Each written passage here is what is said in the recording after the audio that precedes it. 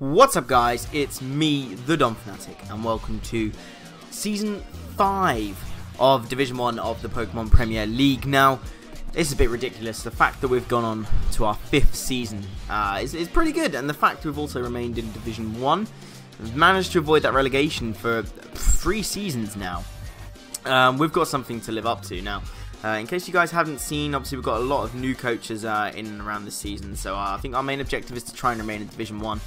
Feeling quite good with our draft. As you can see, the team on the front page, we've got Mega Beedrill, we've got, doing Mega Beedrill things, we've got Fizz Def, Togekiss, Specially Defensive Gastrodon, the Phytinium Z Infernape, the Assault Vest Goodra, and a Life Orb Modest Offensive Necrozma. Quick overlook at Jack's team. This is Electric Storm 252, promoted from Division 2 last season. We have got the Scizor, which I very much expected for Beedrill, Tauros to be Scarfed, I expected. Helis could also potentially be a Scarfer, Latios, Ninetales, and Silvally. So God knows what, sort of Silvally that will be. Let's not beat around the bush though, we're going to get straight into this battle. Jack is going to issue a challenge.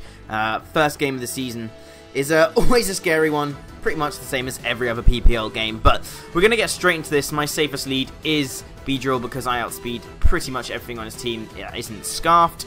I have enough EVs to outspeed Scarf Bulu and Scarfed Heatran, of which he didn't bring either, and I have seriously prepped for the Heatran and Bulu core, and he didn't bring either, which really hampered my team from the get-go, because if I had have built some, if I hadn't have brought as much coverage as I did for these, for Bulu and Heatran, the game could have gone a bit differently. But we're going to start by U-turning out. We find out this is a very defensive Scizor, which I expected, and it has got the Rocky Helmet. Now, Gastrodon takes this thing on pretty well, especially if it's defensive. I am especially defensive because it's the best thing I had for something like Heliolisk. But I decided to bring this thing in. Togekiss can't really come in safely against that thing. However, I should have probably expected a U-turn because he probably wouldn't have wanted to stay in because I could get the initiative. So, I don't know what this Latios is going to do. I know Latios obviously gets Energy Ball. He could have Bloom Doom. He could just have normal Energy Ball to do a lot of damage. So I figured my safer switch at this point is going to be Togekiss because he's either going to have Psyshock. I am defensive. He gets a crit there. Early game crit. Doesn't even do over half. Which kind of indicates he's some kind of bulky set. So I thought at the time. He's not going to want to stay in here. I could do all kinds of things. I could paralyze him. I could click Dazzling Gleam to get us some huge damage. So he makes a safe play and goes into his Ninetales, obviously resisting the Fairy Stab. I'm going to click Roost. Excuse me, I just had dinner and burping all over the place. I'm going to click Roost because I want to get this thing back up to as full health as possible, because it is my best thing to deal with the Latios on the other team, because that thing ruins me.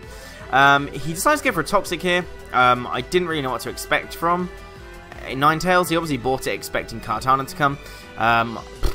Kartana, in hindsight, maybe would have been better than Beedrill, but we'll see. I'm going to click Thunder Wave, though, which is very nice. Obviously, I now outspeed it with, outspeed this thing with Necrozma. I have no speed investment, so it guarantees me to outspeed this thing, which is nice. I'm going to switch out because I don't want to take a fire move at all. I'm going to go into Goodra because it's a pretty safe switch in this thing. I'm Assault Vest, resists its stab, but he decides to pull a switch as well, so I'm not predicting any kind of switches here. And in comes the Silvally. Now, I don't know if he was expecting this or not. But it's a good play either way. He goes for the multi-attack, and this is what I was fearing. Can't really tell what... I mean, I haven't played any Gen 7 Wi-Fi. I don't know how to tell apart the Silvally typings, and I half thought when I saw it in his team preview that it may very well be Fairy. Otherwise, he hasn't got a good answer to Goodra. Now, I do get the Poison, which is really nice, actually, because it kind of forced him to reveal what set he is. He's actually a Rest Sleep Talk Silvally. He's obviously the Fairy, or the Fairy Memory, because it made his multi-type attack into Fairy. So I know that's his item. If I could have maybe knocked this off with Beedrill, I could have potentially brought this Beedrill in on this thing quite safely, because I do resist its stab, but Beedrill doesn't have the best defense, so I would have been playing with Hacks. And I decided to play with Hacks anyway here with Goodra. All I've got to do is hope he doesn't get multi-attack, or whatever it's called, for 2 turns. So he does get the Sleep Talk Rest combo again. So now all I need him to do is get it once again, or switch out, just so he stays asleep. He does stay in, he does go for the Sleep Talk, and he pulls another multi-attack, which is really frustrating, because if I'd have killed this thing, it would have been one less switch into Infernape. It kind of forces me to bring it in a bit earlier. There's lots of things I could bring in, mainly Beedrill to be honest, but it might have been a better decision at this point. But I'm going to bring in Infernape because he literally has like no switch-ins other than Latios. Here I meant to click the Z Crystal. All-out pummeling from close combat does over 50% if he's not invested. Normal close combat does about 25%, which is very nice. I can't argue that, but it doesn't matter too much. I mean, it might have helped a little bit in the future of the battle. I'm not going to stay in anyway. I don't have U-turn or knockoff, so I can't really hit this thing. He goes for the Psyshock. I played with my Gastrodon so poorly this match. I think it's just rustiness at this point. Psyshock does a ton. I'm especially defensive. This thing was here for Heliolisk. I shouldn't have played with it as I did. I should know by now that my switch-in is the Togekiss, which I now do switch in, which is what I should have done last turn. Oh, no, I don't even do that. I've switched into Necrozma. I didn't switch into Necrozma the first time because I didn't know if he had Draco Meteor. I am max HP on this thing, but I'm not defensive. I am offensive, so I didn't really want to try and switch this thing in. I'm Life Orb, so I've got to preserve as much health as I can. I haven't got any recovery on me, so I've got to be careful with Necrozma, but this thing can do a lot of damage. I do have the Dark Pulse. This thing doesn't get Shadow Ball, but hey, Dark Pulse and Shadow Ball do the same thing. It does a ton of damage, revealing to me that he is actually a bulky kind of set, and it turns out he actually had Soldew, which I completely forgot we allowed this season, so he hasn't really got a safe switch into this thing. Most of his team gets 2-hit KO'd. He could have switched into Heliolisk and would have taken an attack, but I haven't revealed that I have Earthquake yet.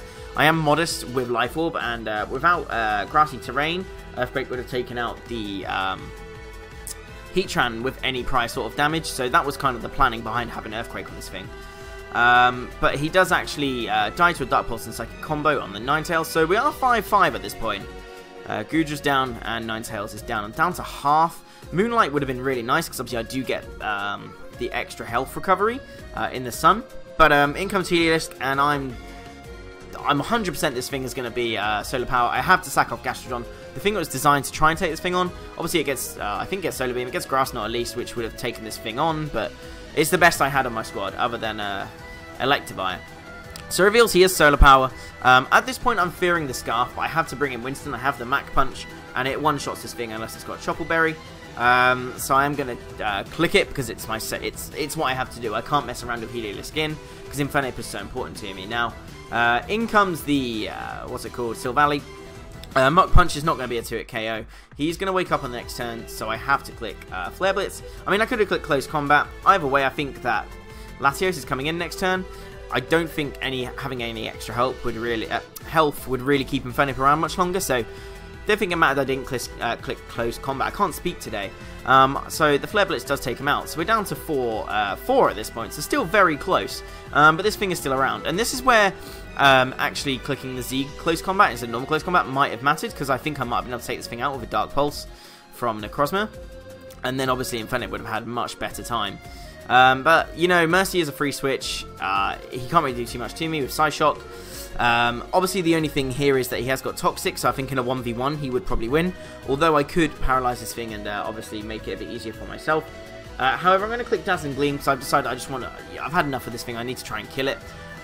He does roost up, and we are going to see that even after roosting, Dazzling Gleam is going to do a little bit more than the roost actually did. So if I'd have got some kind of investment, or, you know, maybe nasty plot on this thing, could have maybe 1v1 this Latios a bit better, but hey, I'm doing more damage than he's recovering. If he decides to attack me, he dies. So in this current state, I will beat him, but I think, you know, if we're both at max health, Latios would probably win. So in comes Smaug, the Heliolisk here. I knew this thing was going to... I didn't click Thunder Wave because I was pretty confident this thing was going to come in. What I should have done is I should have switched into my Infernape, just so I could obviously click the Mach Punch, but why would I bring Infernape in willingly against a Latios, which turns out is max speed, so it's a good job that I, you know, didn't keep Infernape in against this thing. I haven't got a switch in at all, so I have to let Togekiss go down. So at this point I have got Infernape, I have got Necrozma, and I have got Mega Beedrill. And I know at this point he's... no, I don't actually know at this point he's not Choice Scarfed. I have to bring in Mega B, because it outspeeds Latios. I know this thing's not Scarfed 100%. And I'm just going to have to click U-turn. He's going to keep this thing around because it does maybe switch into Infernape at this point. in comes Sizzle. He's got a very safe switch in. I actually clicked Knockoff, sorry, because obviously it would have killed Latios, and Knockoff has told you. Knockoff does a good amount of damage to this thing. Originally I was going to be running Adamant Beedrill, but I had to run Jolly in the end to try and outspeed some Scarfers, but Adamant Beedrill might have been quite nice in this battle. I decided to hard switch there in case... I don't even know why I decided to hard switch there, to be honest. The U-turn would have meant I could do some extra damage. I'm going to go into Necrozma. Again, not entirely sure why. Dark Pulse will do a good amount of damage to this thing. I might have the Hidden Power Fire. I haven't revealed my 4th move yet, so that might be why he switches out into Heliolisk.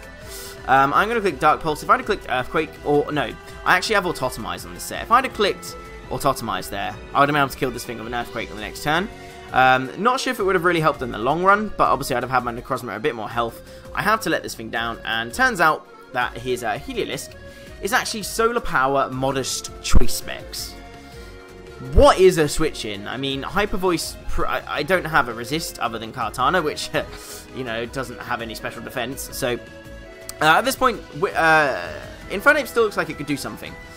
Although he has still got that Taurus, which is untouched. If I had got that Taurus in a bit earlier, then I could have potentially got some more damage off from this thing. So, I do get the Flare Blitz off. Obviously, it's going to destroy the Sizzle. We know it's not Okaberry. He was Rocky Helmet.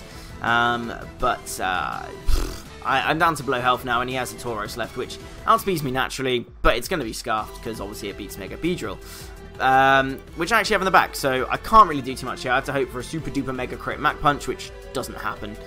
Sadly, he has Body Slam. He doesn't have to worry about missing Rock Climb anymore, because Gen 1 is a thing, and he takes me out, and obviously he's going to outspeed my Mega Beedrill, which is a shame.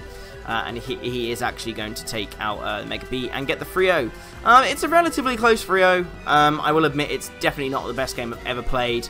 Relatively hacks-free, which was nice. But I'm very rusty. Team building was done earlier in the week, and I haven't done it in a while. So yeah, they're my excuses. I say excuses. Jack completely out-prepped and outplayed me. That Choice Specs Heliolisk, I should have known how much of a threat it would have been. Because it's a Heliolisk. I've used it so many times, but fair play. Really good prep on his behalf, because he probably knew I'd prep for the Bulu Heatran Core. I do obviously have Guja, which is a really good answer to Bulu, saying that Choice Banded Superpower still does like 75%. So yeah, good game, Jack. I feel like there's definitely room for improvement, but the team is feeling quite good. Hopefully next week we can get off to get our first win for the season. We are against Paulie Mack next week, I believe, who also suffered a loss this week. So we'll both be wanting to try and make a little bit of a bounce back. But honestly, I hope. Well, it turns out the better Jack here did win in the Jack Off, as it was dubbed. So, yeah, I haven't really got much else to say. If you guys did enjoy this video, make sure you leave a like and a subscription and whatnot. Make sure you check out the PPL Discord and YouTube and shop and Twitter below. And also, of course, we'll have Jack's links for Twitter and YouTube in there too.